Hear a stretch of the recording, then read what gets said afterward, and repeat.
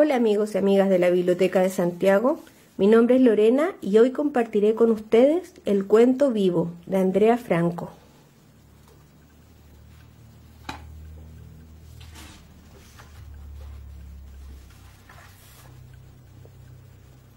Vivo estoy yo, con mis ojos, con mi voz, con los latidos de mi corazón.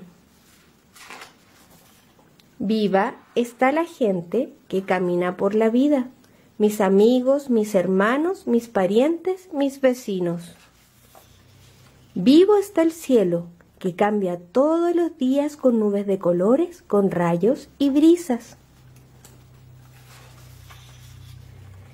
Vivos están todos los seres que en el mundo viven, vivos sus ojos, sus alas, vivas las colas y las escamas. Vivas están las plantas, ellas crecen despacito y lentamente. Viva está la vida vegetal, gracias a ella nos podemos alimentar.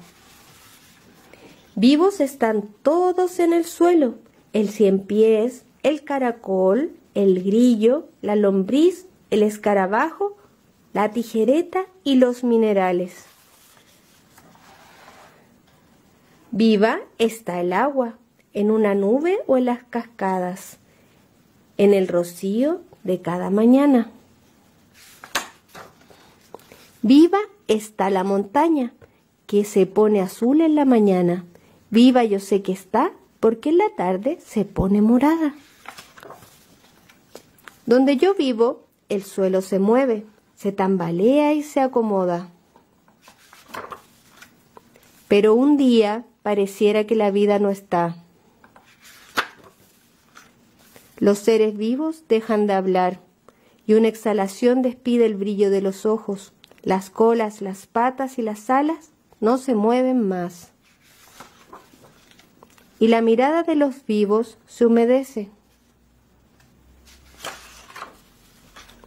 Y entonces creo que la vida se fue hacia otro lugar, hacia algún lugar muy lejos de acá. El día parece una noche larga y sin estrellas, y algunos buscamos la soledad. Poco a poco entiendo que la vida nunca se ha ido. Y poco a poco todo nuevamente parece volver a estar vivo. Y yo sigo viviendo sobre el suelo, que guarda en su interior un secreto que no puedo descifrar.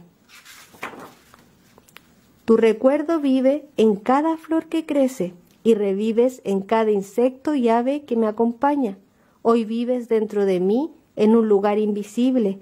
Es ahí donde nos damos un abrazo infinito. Y colorín colorado, este cuento se ha acabado.